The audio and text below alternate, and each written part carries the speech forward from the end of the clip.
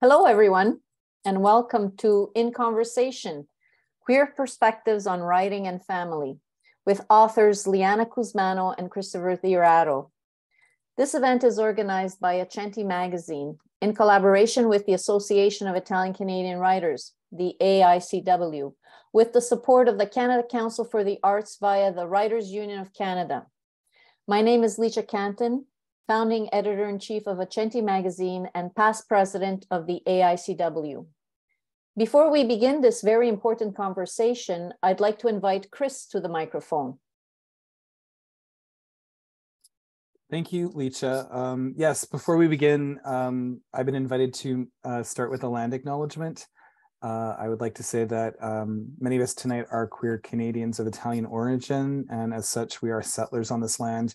And I'd like to acknowledge the communities who were here before us, namely where Licia, Liana, and I are calling in from today, the communities of the Kanien'kehá:ka, because the city of Montreal, where we're based, is unceded territory and known as Tiohtià:ke in the Mohawk language. And we are very grateful to be able to live and work on these lands. And we honor and thank the traditional custodians of this land and strive to work for the success of future generations. Thank you, Licia. Thanks very much, Chris. This is our second event of the year. It's my pleasure to introduce our guests, Liana Cusmano and Christopher DiRaddo. Liana Cusmano, also known as By Curious George, is a writer, filmmaker, spoken word artist who works in English, French, and Italian. Liana is the 2018 and 2019 Montreal Slam champion and author of the novel Catch and Release, published in 2022. Liana wrote and directed two shorts, Matters of Great Unimportance, 2018, and La Femme Finale, 2016, the latter screened at the Cannes Film Festival. Liana is also fiction editor at Carte Blanche. Christopher DiRaddo is the author of two novels, The Geography of Pluto, published in 2014, and The Family Way, published in 2021. Since 2014, Chris has worked to create a space for LGBTQ+ literature in Montreal, producing and hosting the Violet Hour reading series. He is past president of the Quebec Writers Federation and former evaluation committee member on the Conseil des Arts de Montréal. Welcome, Liana and Chris, and the microphone is yours. Thanks very much. It's lovely to be here with everyone. Thank you all for attending. I am really excited to talk about writing and family, and specifically how we queer those two practices of writing and of having a family, and how those three elements can all come together and also come apart in lots of different ways. I write fiction. I also write poetry and spoken word. And so there's a lot of writing going on, a lot of family in there, and a lot of queer stuff. And so I'm really excited to talk about these things with you, Chris, and to have everyone be here to participate. Yeah, thank you so much, Liana. I completely agree. The topic was very much of interest to me, and I'm really looking forward to digging into it. Just a bit of a note, if people see me looking this way, I've got my questions here. I've got a double monitor thing, so I don't want people to think that I'm looking at Facebook while we're going through this conversation. But I've got a ton of questions for you, Liana, so I'm sure we're not going to be able to get them to them all, but no. Just looking forward to having a conversation on the subject. Yeah, I think it's going to be great. I can kick us off, Chris. I was really thinking about this, and I put together some questions, and every question had a number of sub-questions. Yeah. And my prediction for this conversation is that we'll be going in a number of different directions, because it's so easy to branch out into lots of different subjects and areas when you talk about a topic like this. So I'll start off with asking you how your relationships to queerness, to family, and to writing have changed or evolved over time, because none of these things exist in a single moment, and they all change as we grow. And so for you, how have they evolved? For sure, thanks. I think for me, writing and queerness was always at the beginning. Like, I knew that I wanted to be a writer from a very young age, and No, I guess I shouldn't say that, because I guess I wanted to be a writer for the long time. The queerness wasn't there. I really wasn't sure what I would write about. And I think as many people, you're trying to figure out what you have to say about the world. And when I was 16 or when I was 17, I don't think I really knew what I wanted to say. I would try to write Stephen King type short stories and, not even really interested in horror, but it was something that I knew an author, I knew what he kind of wrote, and maybe if I could be a writer, I could try to kind of mimic him. But it really wasn't until I came out then and had my heart broken by a guy, I felt, oh, I have something to write about. I actually have a lot of things to write about. And that's where I think the queerness came in. And then I couldn't stop writing. Family, however, was something I think is only something that really recently became involved in my writing. I think with the first book, I knew that I wanted to write a story of a queer person who had their heart broken. But as I was writing about that, the queer person's mother kind of started coming into the story and became a central character. And then with my second book, The Family Way, I found myself writing about how queer people make families. I think it was a bit of an extension of that. Like, whereas I was writing about the mother in the first book, I was kind of writing about the role of the father in the second book. So I think that's, I guess, for me, how it's changed over time. I seem to keep adding to it, adding to it. And I think even my next book is going to go even deeper in family. So it's a subject matter I find endlessly fascinating. And I don't think there's enough that I have to say on the subject. How about yourself? Where do these three intersect in terms of your writing?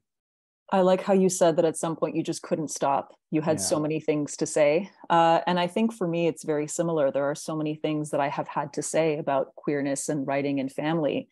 My first book, Catch and Release, when I wrote it, I was identifying as a young woman. I don't identify as a woman anymore. I identify as non-binary. But at the time, I was a woman writing about this woman who falls for this other woman. And I got responses from publishers who said, a same-sex obsession in a romantic way will never be enough for a whole novel. And I was like, you do not know very many queer people at all. Very, very clearly. Yeah. And I think that when it comes to spoken word, as opposed to fiction, that's where family and queerness and writing, the three of them all together, seem to converge a little bit more for me. And I think that it's evolved very much in the sense that I write a lot more about my grandparents and my identity as a queer person in relation to my grandparents, and my queer identity as a writer in relation to my grandparents in spoken word. And so those very specific elements have been coming closer together most recently. Because my grandparents all met my partner. And when I was younger, writing poetry about queerness or about how queer I was or how I felt, I had never imagined that that was something that could ever happen. And so my changing reality became very much reflected in what I wrote about. And so those changes in my relationship with myself, with my partner, with my family, all of those have been coming together quite recently, I think. And specifically in spoken word and not so much in fiction, which I think is different from what you just said about Geography of Pluto and Family Way, like these novels about how all those things intersect. Mm-hmm. Well, I'm curious to know, so you've been doing spoken word for a while, but your first novel came out last summer, and first books tend to be quite personal, and it's often the first time a lot of your family members will read, will have friends too, and family members can kind of peek inside your mind and see how you think. And I'm kind of curious, what was that experience like for you, particularly, I guess, with your family, knowing that people were going to be able to kind of think how you might be thinking, although it is fiction, I think there is still kind of a personal element to a lot of this work. So what was that experience like for you? It's a great question, because before the book was finished, and definitely before it was published, I had only ever shown it to friends. I had never shown it to any members of my family. And a part of me knew that there was a significant chance that it would never be published and nobody would ever read it. So it was very good as a writer who was trying their hand at a novel for the first time to not really worry about it. There was the feeling of, well, it would be a little disappointing if nobody read this, because I have things to say that I think other people would want to hear. And on the other hand, it's liberating to think that nobody will ever read this. And if in 15 years I look back on it and realize that, I would write the whole thing over again, I can feel this sense of relief. It was really intimidating to realize that this thing is going to be published and people are going to read it, and my family is going to read it and going to have opinions about it. And I think for me, the most difficult thing to sort of contend with was the idea that it's fiction, heavily inspired by things that actually happened. And I found myself having these conversations often with friends and family members, and I've seen other writers go through it too, to have readers ask, well, who is this character based on? Or what events inspired this particular passage? And the answer is always, well, this, and also none of that. There's this really interesting connection between all and none, where it's fiction, but it's also authentic fiction based in a very specific truth. And truth, I think, is something that, we all have to deal with in one way or another, but specifically within families and family histories, the question, what is the truth? What is the truth to you? How is your truth interpreted by somebody else? So my family had always been really, really supportive of my writing, and they were very supportive when the book came out. And there are some things that I wrote into the book that never actually happened, but I don't feel obliged to point them out. And so I leave them sort of shrouded in mystery.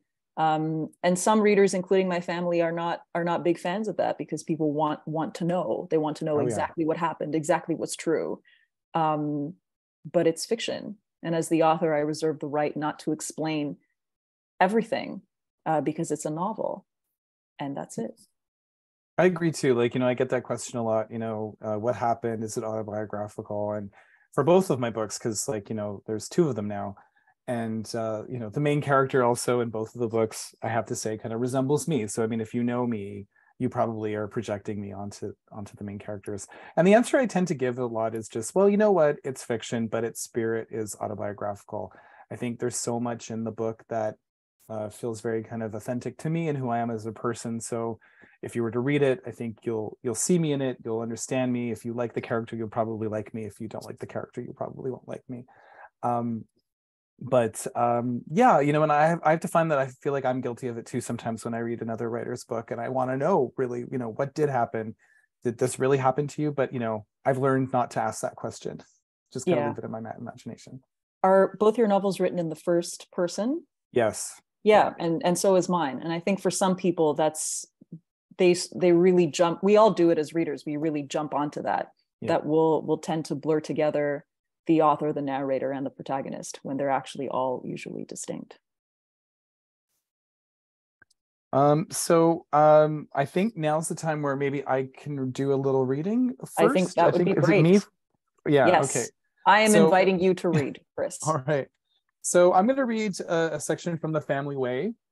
So as I think I mentioned, it is a story of someone who's been, maybe I didn't mention this. My main character is a gay man named Paul, who is about to turn 40, and he's been asked by two friends to help them start a family. And the book kind of examines both, kind of follows that experience, but at the same time also examines the relationship that Paul has with his father, and also with his lover, Michael, who's a little bit younger than him. So I'm going to read here, this is the beginning of chapter 8. And so at this point, he's about to turn 40, like I said, and he's already started this process of trying to help bring life into the world. Michael and I kept a calendar on our fridge. We rarely consulted it, appreciating it more for its vintage beefcake shots of men in classical poses. On the first of the month, I flipped the page from July to August, and there, under a stunning black and white photo of a buff and smiling naked man leaning against the tree, Michael had circled the 6th with the words Paul's Big Day in big black marker. Originally, the plan had been for me to host a dinner party on my birthday, but after I told my friends Charles and Danny about my idea, Charles had called and said no, I would not host my own birthday party. Instead, we would do it at his loft, and he'd be one to have it catered. He also offered to make it one of his souper des femmes, so everyone would be invited to come in drag or dress or any costume that undermined gender. I was touched. The day before, I came home from work to find Michael sitting in front of the stove, the light in the oven on. "What are you doing?" I asked. "Baking cookies," he said. "What kind?" "Your favorite, chocolate chip." I kissed him on the head and left the kitchen to change out of my work clothes. When I returned, Michael was in the same spot, silent, watching the treats rise like a dog at the door waiting for its master. When the cookies were ready, he took them out and cooled them on the counter. He put a few aside and placed them in a plastic container, separating each one by a square of wax paper. "Who are those for?" I asked. "The neighbors," he said. Michael put on his sailor hat and kissed me as he zipped downstairs out the door to visit Jean and Allison, who lived downstairs. I snuck a cookie and went into the living room with a bunch of take-out flyers to order us dinner. But as I was about to dial, the phone rang in my hand. I looked at the call display and saw it was my father. "Hello, happy birthday, son," he said after I answered. "Thanks, Dad. It's not until tomorrow, you know." I know, he said, and I could hear the joy in his voice. "I wanted to be the first to call. You were born 3 minutes after midnight, but I figured you'd be in bed by then." "Well, you'd figured right," I said. "I can't believe you're turning 40, son." "I can't believe it either," I said. "I still remember the party we threw for you for your 40th at the Legion." My mind saw blue and white streamers strung across bowling trophies, cases of Molson X and Labatt 50 behind the bar. I must have been, 14? And Kate 16? I can't imagine what it was like turning 40 with 2 teenagers in tow. How'd you do it?" "Lots of beer," he said. "And of course there was your mother, God love her." "How are you doing, Dad? How's Debbie?" "She's good, off biking today with her friends." I pictured my stepmother, Debbie, in a helmet and dark glasses with a fluorescent cycling jersey and a plastic water bottle. Didn't feel like joining them? "Not today," he said. "I'm coming down with a cold, so I'm watching daytime television. Lots of talk shows and people arguing with each other. Everyone has an opinion these days. I'm tired of other people's opinions." "And you're not even on Facebook," I said. My dad laughed. "I wouldn't be caught dead on that thing. Debbie is on it enough for the both of us. I figure if something important does happen, she'll let me know." "So what are you going to do on the big day?" he asked. "Oh, just dinner at a friend's," I said, debating telling him that we'd all be in drag. "Sounds nice. So when are you and Michael going to come visit?" "I don't know, Dad. It's hard for me to get away." "You'd love Kelowna," he said. Debbie and I could show you around, and it would be great for you to get to know Patrick and Sue better. I wish you and Kate had come out to Sue's wedding. You could have met that whole side of the family." Debbie's daughter, Sue, had got married the year before to a roofer named Neil. But neither I nor Kate had attended the wedding. I suppose we could have, but neither of us wanted to travel all that way. Plus, it had been Gay Pride in Montreal, and I didn't want to miss it. My dad might have considered Debbie's relations to be that side of the family, but the idea was ridiculous to me. They weren't a part of our family, so we didn't need to be there. "I know," I said. I'm sorry I missed it. It would have been nice of you to come visit. It would be nice for you to come visit sometime. Your sister's been twice now." "Anyways," he said, wrapping things up as our calls never did last for more than several minutes. "Tomorrow will be a big day for you, and I wanted to call and wish you a happy birthday before things got too hectic. You know, your mother would have been very proud of what you've accomplished." I froze for a second, a flash of heat in my body. "Thanks, Dad." "Love you, son. Talk soon." I hung up the phone and composed myself. My dad had gotten soft with age. He was 67 now and more expressive than I ever remember him being. I don't think he had ever said "I love you" to me growing up, but it's how he ended his calls with me for the past few years. I did feel bad for not visiting, but I only got so much time off of work. Kelowna might be nice, but it wasn't a bustling metropolis like New York City, nor did it have the province town's very gay, sandy beaches. The flight to Kelowna would be long, too. I looked it up one afternoon and learned that it would take 7.5 hours to get there from Montreal. That's a lot of time in the air. There were no direct flights, which meant I'd have to experience twice as many landings and takeoffs. "Who was that?" Michael said, now standing in the doorway to our living room. "My dad. Calling to wish you a happy birthday? Did you tell him?" No. There was still nothing to tell. I had recently heard from Wendy, and our second attempt hadn't worked either. "We should really visit him sometime," I said. Or I should, at least. So thank you. Thanks very much. It's a habit for me now to snap after people read. I love the family way. I love that excerpt. Thank you for reading. The thing that struck me the most was that Paul forgoes this wedding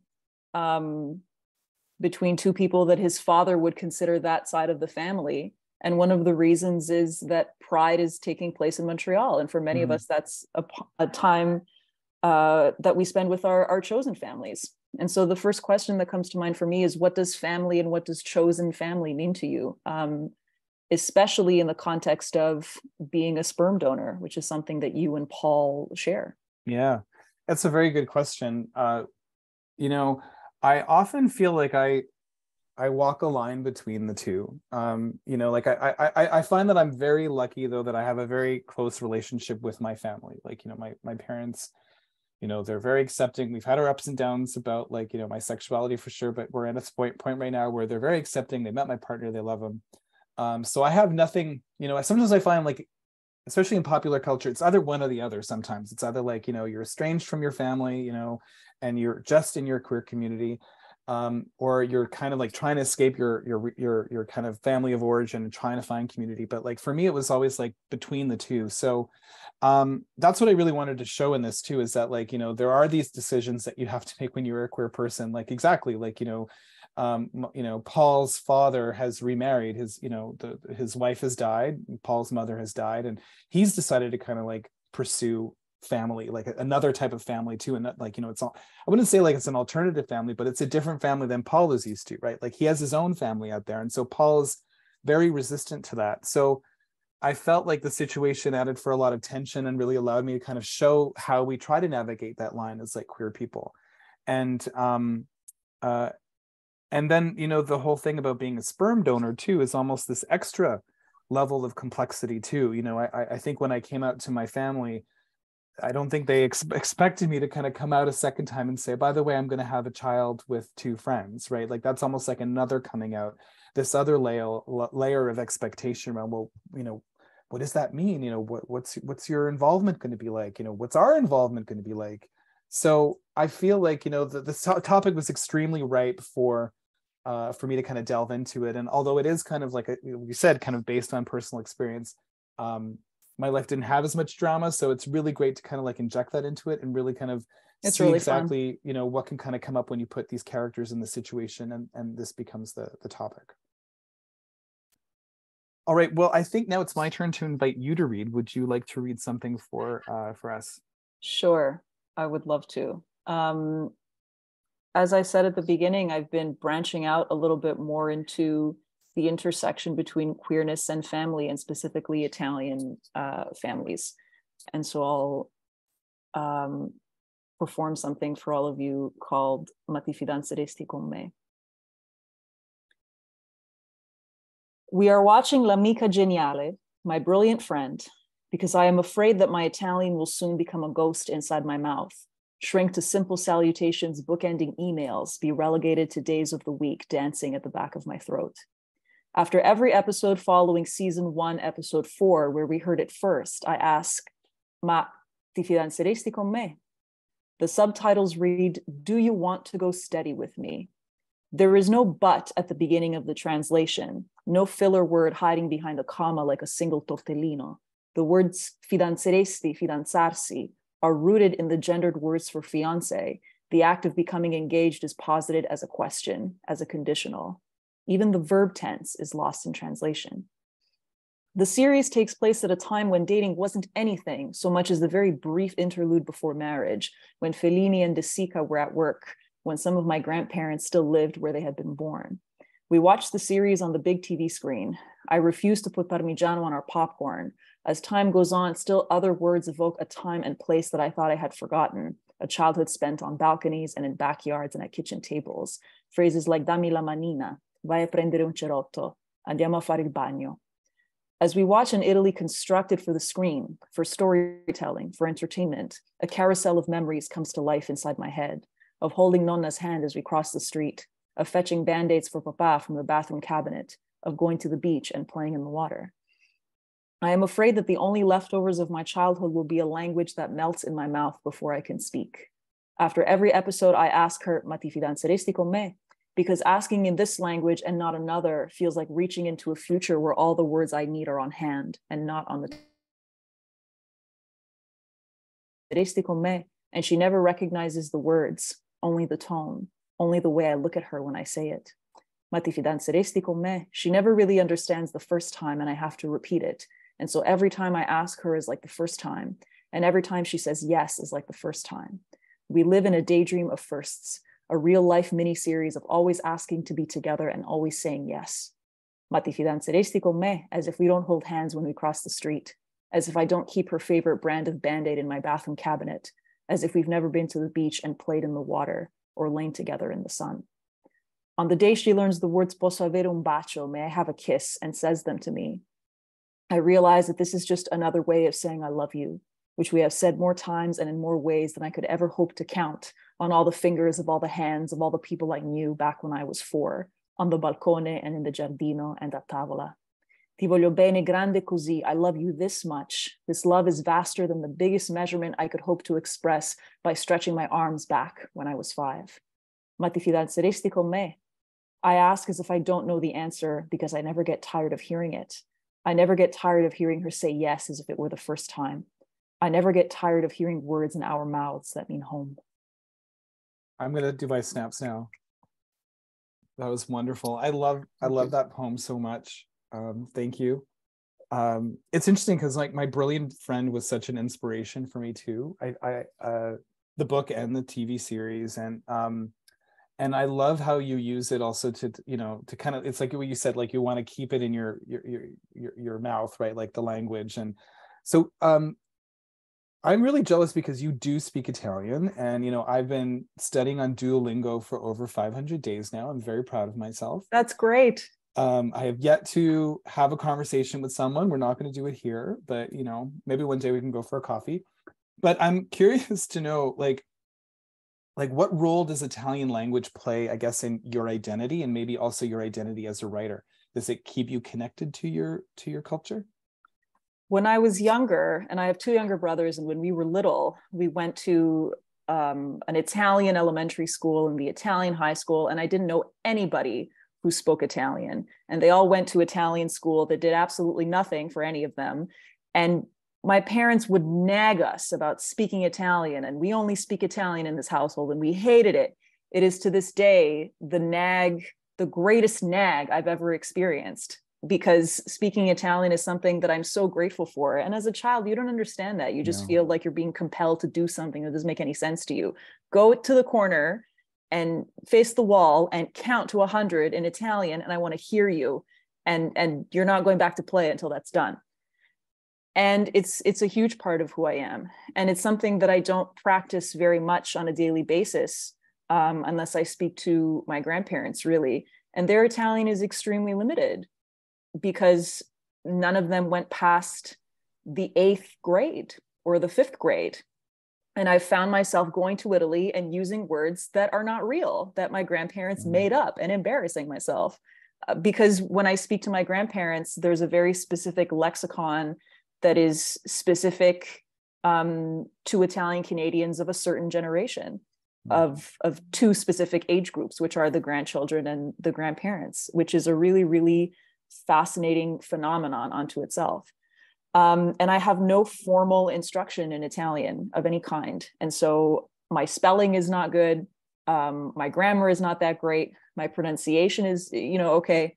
But I found myself wanting to include it more in my writing, because it's something that will be lost if you don't work at it. My partner was also learning Italian on Duolingo. And that's fascinating to me because my grandmother has no concept of what Duolingo is. There's this little owl and it pressures you every day to learn something. And she learned, I think it was il serpente nello stivale, which is the snake is in a boot. And I was like, you're never going to use that in your life. And that's okay. And my Duolingo also has like same-sex couples doing stuff, which is really interesting. So that's cool. That's pretty cool. And so, like you said, it was such an inspiration to watch my brilliant friend, because there are words that you hear, like cerotto. Cerotto is not something I ever heard after I passed the age where I needed Band-Aids on a regular basis.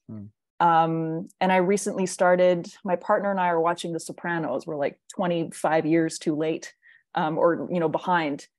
And I think it was season 2, episode 4, and they have that song that Andrea Bocelli sang, Con te partirò, just, you know, and it comes in 2 or 3 times in the episode.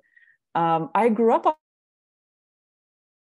on, it feels like it's something that lives in your body when you've heard it so many times from the time you were a little kid. So to answer your question, Italian is something that I hold on to very tightly, and that I've been trying to exercise more and more as I get older. I think too, what's really exciting is being able to kind of queer that, like, you know, and you are doing that, right? I you know, it's only my dad who is Italian on my side, right? And I did not learn the language, but I was surrounded by the culture a lot, like in terms of especially like the family meal and whatnot. But you know, my perception a lot of Italian culture wasn't that it was queer or queer friendly, really. Like you know, and it's, you know, it is kind of exciting now to be, you know, doing some of that work myself, like trying to kind of find ways in which I can create content and create stories that bring these two together in ways that are, you know, I want to say new. Like, I'm not saying, you know, wow, we're so groundbreaking. There are a lot of people are doing it, but it just, for me, it feels very, very fresh, because I feel like there is a lot that I can kind of say that can kind of bring this in a bit more. Would you say that that's part of your goals as a writer, to try to combine those two things a little bit more? At least for now it is, you know. I mean, who knows forever, but it's definitely inspired me in ways that I never really thought possible. Like, you know, one of my questions, actually, the next question I have was just about the documentary that we both were in, right? So we were both in creative spaces that Licia directed, about the intersections between being queer and Italian Canadian. And, you know, I credit your mother, like Licia, like for really kind of inspiring me to connect with my Italian roots through this project. Like, participating in this project was really important for me, because it allowed me to confront a lot of my prejudice or a lot of my assumptions about Italian culture. And like, I never really felt Italian enough, you know, because I was a queer person, because I was only half Italian. But participating in that documentary really kind of opened a floodgate in terms of like content for me and inspiration. So I'm kind of curious for you also, like what has changed for you since participating in that documentary? I mean, it was 2020, right? Like the beginning of the pandemic. That's right. You know, 3 years ago, I guess, that we filmed that. Like, how has that been for you? The most concrete thing that has changed for me is that my partner has met my entire family and participated in those Italian traditions. And we've had those conversations where she'll say, well, why don't you say this or ask this question or do this? And I'll be like, absolutely not. That is just not something that one does. And it could be anything. It could be something really like small and innocuous, and it's not the end of the world. It's just a habit, a cultural habit that you either do or don't do. And it's really difficult to explain. Like right now, I can't even think of a single specific example because it's almost ineffable. It really depends on time and place. And so it's been really interesting to bring my grandmother and my partner together in the same room, and to think to myself, like, I never thought this would ever happen. And my grandmother still thinks that I'm a woman and I'm gay and I'm never going to have children ever. And my grandfather talks about me in the past tense. You never got married. And I was, these very interesting cultural generational things that are now up against something that nobody ever thought would happen, which is queerness. These two queer people, or this one queer person who has brought this other queer person into the family.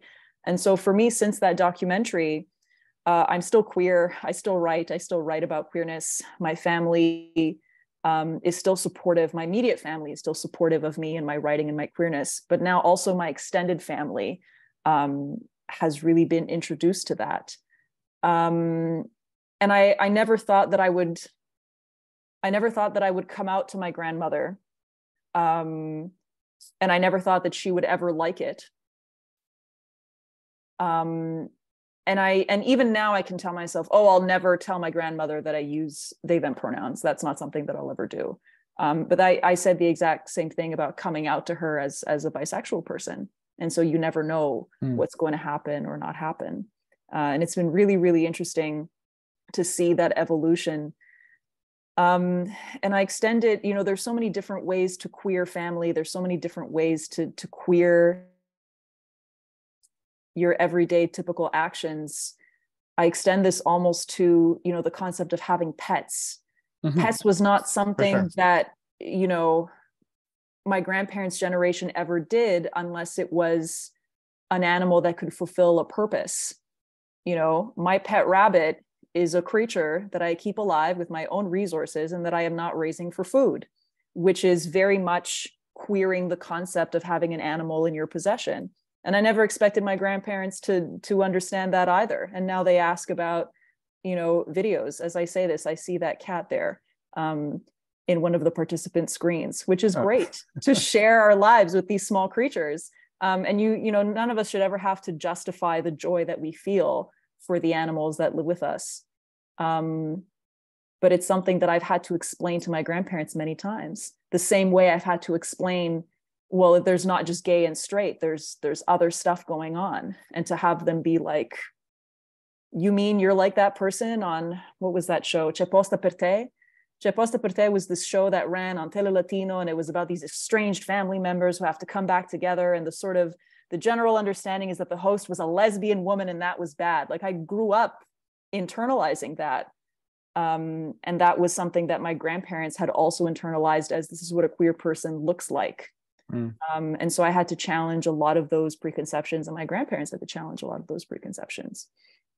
Can I just, what you were saying about pets just like struck a chord with me, so my partner and I, we lost our cat in October of this year, Theo.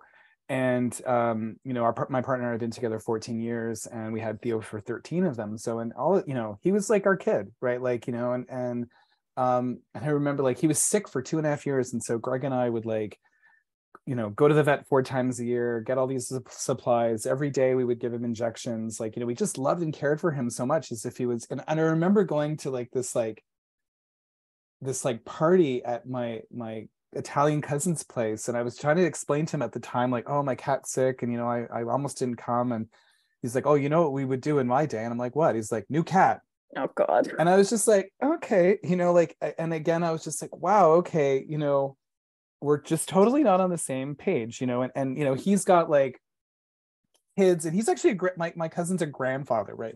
So I think there's a lot of work that needs to be done to really just show people what it means to kind of be a queer person and have a family. I think they understand our partners now. I think they understand generally, but even beyond that, even just saying our friends are our family. If I had a friend call me up in the middle of the night and needed me to do, I'm going to be there for them, right? That's right. Not to say that my cousin wouldn't, but my cousin has a different set of priorities because he has his family. He has them all kind of built in. They're all in his house. He sees them every week.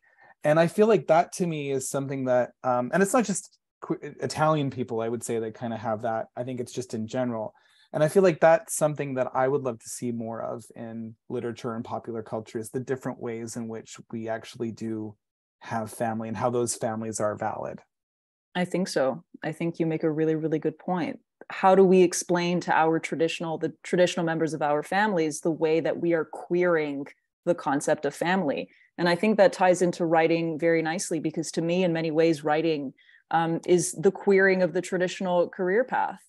To queer something or some place or some activity, to queer it as a verb, is, I think, a really, really interesting phenomenon. To this day, I don't think my grandparents have any idea what I do. They have no idea what I do.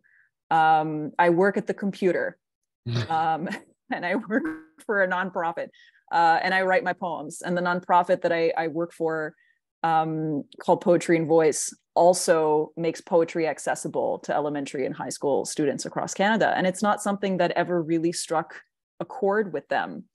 And the concept of work, I think that's something that's a little bit easier to understand, is that You work very hard, you work a certain number of hours, you have specific financial or personal or professional goals. But the concept of the gig economy, the concept of working as a writer and balancing that with other personal or professional commitments is something that is totally foreign to people of a certain age, of a certain generation, and specifically of an Italian generation, certainly in my family. I don't know the Italian word for self-employed. So I think the next question I have for you in that vein is, how do you strike the work-life balance of being a writer in professional circumstances? Because I think the days of, like, for a lot of us, of working 9 to 5 at an office job from the time you're 18 or 19 until you're 65, that's increasingly rare and increasingly difficult to maintain. So how do you balance writing when you're working either full-time, part-time, when you're in between jobs, when you're self-employed? What does that look like for you? And how do you explain it to people who may ask?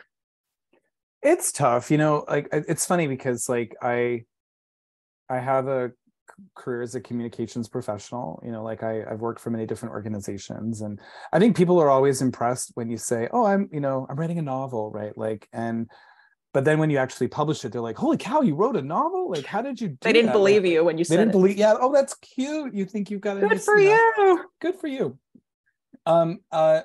It took me 14 years to write my first book. It took me 7 years to write my second book. Neither of them made me really any money. Like, to be frank, it's not something that I'm putting all of my eggs in one basket. Is that the metaphor? Yeah. And I had a frank conversation too once with someone who is kind of high up in CanLit, and he basically told me, he's like, do you know how few people in the country actually make a living from their writing? And so, like, I've what I've tried to do is manage my own expectations around that, and not kind of like, okay, I'm just going to do this communications thing until my writing takes off. I don't know if my writing will ever kind of take off, but as long as I'm having fun doing it, I'm going to keep doing it. So I guess in that way, it's hard to say it. It's like, it feels like a hobby to me, like, because it's something that's never really going to put meat on the table, at least not now. So I think, I was saying, am I answering your question there? It's complicated for me. Like, I'm always trying, though, to find ways to work that dovetail with my interest in writing, right? So, working as a journalist, or, like the work you're doing, I'm sure is extremely rewarding. I've done a lot of stuff with, like, literary organizations as well as in promotion, and that's always, it keeps my toe in the water. But I just have to really turn the screws with myself and make sure that I'm sitting in the seat when I can, if it's every day for like a half an hour, even if it's like opening a Word document and looking at the words for like 5 minutes. I just need to, I'm not always saying that I'm really good at it, but I try to find the time. And then, I'm the one who on the weekends will want to write. Like, I'm like, it's my day off, I'm going to write, and that's what I try to do, but it ends up taking so long. How about yourself? Like, how do you negotiate the two? It's really hard, which is exactly what you said. I think being flexible, but also disciplined with yourself is really important. So what you said about tightening the screws, making sure that you, even if it's just to open the Word document, I think that's really important. So much of it is getting into the mental space. If I look up a really, really specific fact about snails that I heard somewhere and that I need to corroborate for this poem that I really want to finish and that I've been working on for 6 years, and that takes me 2 hours, that's part of the writing process, because that detail, the complexity and wordplay of the entire piece hinges on that one detail. And so sometimes someone will ask, what did you do today? And I'll say, oh, well, geez, I just was on Wikipedia all day, and I didn't produce anything. It still counts as work. It's just difficult to explain it that way because you don't have anything to show for it. You don't have a product to offer up to people. And so I think it's important sometimes to set aside a really, really specific day or a really specific time of day, and to treat it like any other doctor's appointment or professional commitment. Like, from this time to this time, I am not available, because why should this professional goal of mine, or this personal goal, or this creative goal be any less important than my physical health or my professional commitments? I think it's a question of deciding what your priorities are and then sticking to those. And it's difficult to do that because we're taught that we need to produce, or we need to prove what it is that we've done, or we need to expend energy in a way that's productive or logical to anybody who would happen to ask. And none of that is true. They're all just things that we've sort of internalized and that we take as fact. And it takes a lot of confidence and nerve to say, actually, I'm going to spend the whole day writing, I'm going to finish my novel, or I'm going to tackle a new poem about what have you. And it's important to me and I'm going to do it. And I don't care what anybody else has to say about it, which is really challenging. The thing that helped me the most was to say, on this day, I'm writing. I am writing on this day. I find I get depressed if I take myself away from it too long. I find I get miserable, I get angry, I get like, and I think I only realized that recently. Like, I get more anxious when I'm not able to do it. Even if it is just, like I said, 15 minutes a day, I need the proximity to it. And, for a while there, I was doing those Let's Write that. Yes, we did one or two together. Yeah. Yeah, AICW. Yeah. And I felt that was really great to kind of just be accountable, sit in the chair, bang out as much as I can. Some days were good, some days were bad, but I know we're kind of coming to the end of the time here, but I was kind of curious about what's next for you in terms of your projects. I mean, you've published a novel, you're still obviously writing poetry. Are you working on anything? I'm working on my first poetry manuscript, which I'm finalizing with a couple of wonderful mentors. And I would like to see it published in the next couple of years. So for me, the next project is the first, we were talking about concreteness and products, is to have a concrete product in my hand to embody spoken word and poetry. And so that's the next thing. And I've noticed that when I perform, when I do shows, when I go to classrooms, it's difficult to just rattle off a poem one after another. And so in between, you have sort of banter. And I've realized it's almost like small individual miniature stand-up routines in between each poem, which I think might be something really interesting to explore. What about yourself? I'd like to see that. Myself, yeah, I'm working on my next novel. I'm kind of making a lot of progress on it, which feels really great. There's a lot of research in this one as well, which involves a lot of family research in terms of like where my family comes from, and also like in terms of Italy, but also Montreal. And at the same time too, I've just decided that I wanted to turn The Family Way into a TV series. I don't know. That's a great idea. Yeah, I don't have a lot of experience in screenwriting, but that's something a skill I want to develop. So that might be something that will pursue this summer if I can. That's fantastic. I would love to see that on the small screen, silver screen. Does anyone have questions? Should we take some questions? Absolutely. If there are any questions from the audience. So there's a question here. I'll read it. Chris and Liana, the Canadian publishing industry is very inclusive. Is the Italian publishing industry queer friendly? Would they be interested in translating Here and Now, which is an anthology of queer Italian Canadian writing? Good question. I just went to Guadalajara for like this literary festival. I was lucky enough to be able to go, and my editor met with a bunch of people from different countries, including someone from Italy, who basically told him, no one's going to be interested in that. They're still very conservative there. And I was like, oh, okay. Well, at least it was a firm no. Yeah, they were honest. I refuse to kind of give up on that. I think there are some publishers that are publishing queer works. I just don't know who they are, and I'm trying to find out. I'm trying to do research. I'm following people on Instagram, and there's a couple of publishers that seem to publish queer authors. So, but they tend to be really famous queer authors, right? So, yeah. Do you have any thoughts on that, Liana? There was an Italian publisher who had expressed interest in translating my book, Catch and Release. And I have not heard anything from them since then. which is interesting because this whole conversation has been about family and queerness and writing. And if my book were to be translated in Italian, my grandparents would be able to read it, which is not something that I had ever counted on. And as for, the inclusivity of the Italian publishing scene, it's like you said, Chris, I don't know. Definitely something worth exploring for those of us who are queer and Italian Canadian, for sure. All right. Any other questions? Can I just, hi everybody. Just on this, I wanted to say about publishers. I'm at the moment involved with the Fandango, who seems to be very, very open to queer literature and queer also theoretical work. So there are certainly new small publishers, but not so small.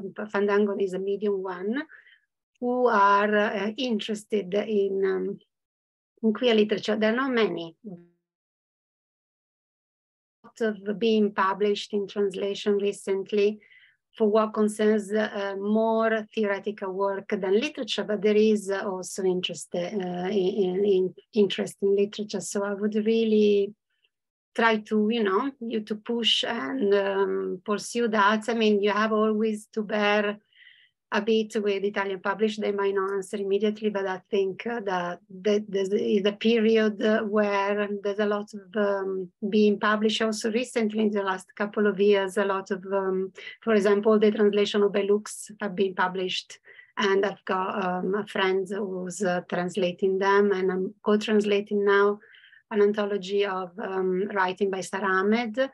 And with the same publisher, there will be another book by Ahmed being translated now and being published. So there's, Gloria and Zaldúa is being just translated. There's a lot of new work being published. I've seen like in the last a few months. So I think it's the moment to, to try to at least try to, to see if you manage to get through. At least, I'm not sure exactly which, but there is Eris Edizioni, for example, FQ, which is interested in queer stuff, Edizioni Minoritarie, that publishes mainly theoretical work. But Fandango itself maybe might be editor publishing. Yeah, I found one called Playground. I don't know if it's connected to Fandango, but it would seem to, they were publishing Edmund White and never heard back from them. I kind of sent stuff, but yeah, I think we just have to be tenacious. We have to kind of just be, sometimes it's always about like meeting the right people and being in the right spaces, right? So but definitely. Thank you.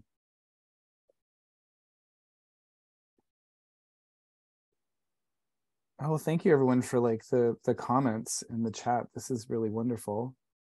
Michael, did you have a question? I saw your hand go up a couple times, and your sorry. dog walking in the background.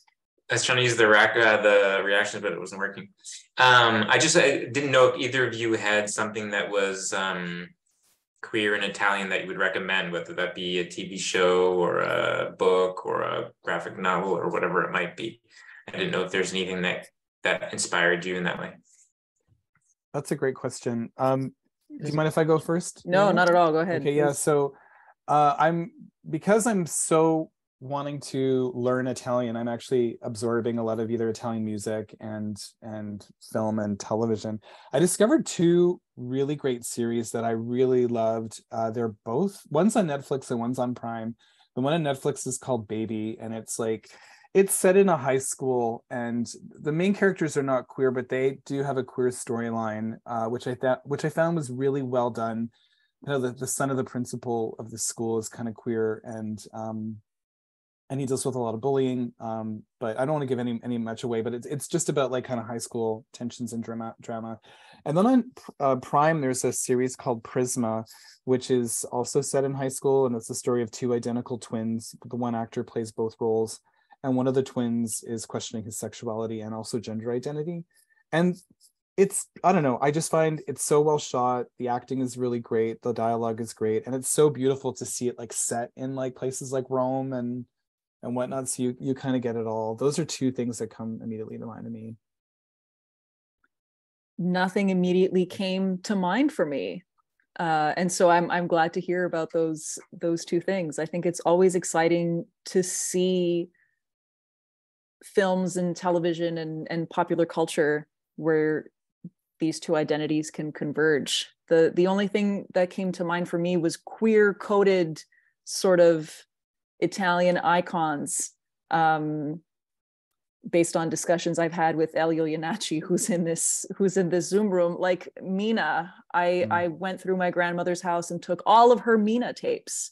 The tapes from, what are they? They're sort of over there in the corner from Gente, which is the only intersection between queer and Italian identity that I could find in the physical place of my grandmother's house. And so to look for other examples of that in art, I think is really exciting and really important. So I'll be looking into those two things that you mentioned, Chris. And if people here also have things to recommend, please put in the chat. Yes. Gender Failure, Ivan Coyote and Ray Spoon. That's a fantastic publication. That's really cool. I'm glad to see that recommended. There's another question here. Luce? Hi, yeah. My name's Luce, use they and he pronouns, and I'm trying to figure out this technology. I really enjoyed your conversation and your dialogue, the way you both worked with each other. There's this concept that I couldn't help thinking about, and the whole like choosing to go to the family thing or going to Pride and kind of the conversation around Pride and our family of choice. My friend Maria Fama writes about the comare, and this notion of people that we're not blood related to, but they're like family, and that's the closest thing that I can think to like explain or have even a structure or apparatus in our culture for naming, those that we are close to, that we choose, that are, of our chosen family. So I don't know, I just kind of wanted to comment around that. And Maria Fama's work can be found on Guernica. I think it's called Guernica Press. So anyway, thank you. Yeah, I don't Thank you know for mentioning that. Yeah, I don't know that term. How does it translate? How would you translate that? The comare is like your family member who's not blood related. I don't know, Luce, like how you would translate that. Like in some cases, it's like the person who, like your godparent almost, like anybody who was there at your baptism or your communion or your confirmation is non-blood related family. That's right. I totally forgotten about that. Yeah, and the way that Maria writes about it is that there were comares that were peers and that would bring each other cards at their holidays and at birthdays, and there's they would bring each other plates of food, and it was this she writes about it in this way that it was very queer, and that she even took a card and crossed out husband and said, "To my dear comare," this is a true story, and it's this love affair of the connectedness of family of choice, and also I think it is godparent or godmother, but blood related. I just think there's a real piece to that. Thanks. Thank you so much. Yeah, I just wanted to say is exactly godmother, the immediate translation, but it doesn't really exhaust all the meanings, because you can call a comare someone who's very close to the family, not being a godmother, as for example in my Italian family, they have a friend, they call her comare, but she's not a godmother, but it's the comare for all of us. So it's a closer family member, closer. Is not blood, there are no blood ties, but is a family, is someone, is part of a family, is just a friend, but but it's more than just a common friend. It's a specific friend or special friend. Yeah. So it's interesting to know that it's been written about. Thank you. Thank you. There are some great comments in the chat. How could we forget Pierpaolo Pasolini, the giant? Matteo Lane as well. And some of these things some of these terms are unique to certain regions or certain villages or certain families, which is a whole other interesting layer to it. We're coming up on the time. This has been wonderful. Yeah, this has been a lot of fun. Thank you, Liana. Thank you, everyone, for joining us today. I'm sure we didn't get to most of my questions, so we'll have to go for coffee, Liana. Oh, for sure. Talk a little bit more. Great. Yeah. I'm here. Okay, there. Thank you so much, Liana and Chris, for sharing your writing and your experience. The conversation was really stimulating. If anyone is interested in getting a closer look at Liana and Chris, if you haven't seen the documentary, both Liana and Chris are featured in the documentary Creative Spaces, Queer and Italian Canadian 2021, as well as Steve Galluccio with commentary by, that is academic, scholarly commentary by Dominic Beneventi, who is a queer studies expert. It's on the Accenti YouTube channel, and I've put the link in the chat. Special thanks to the Canada Council for the Arts and the Writers' Union of Canada. This event was organized by Accenti Magazine in collaboration with the Association of Italian Canadian Writers. The next Accenti event is a workshop on January 27th at 2:30 p.m. Eastern Time, a 90-minute workshop titled Self-Editing 101, Writing Concisely and Effectively with Dominic Cusmano, who is the publisher of Accenti. And I hope some of you will join us. And the AICW holds its second online event of the year on Saturday, January 21st, with readings and academic papers. I want to thank Accenti, that is Dominic behind the scenes, for technical assistance.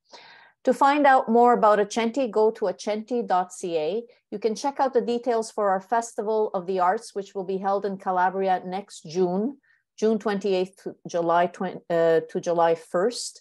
It's Accenti's 20th anniversary.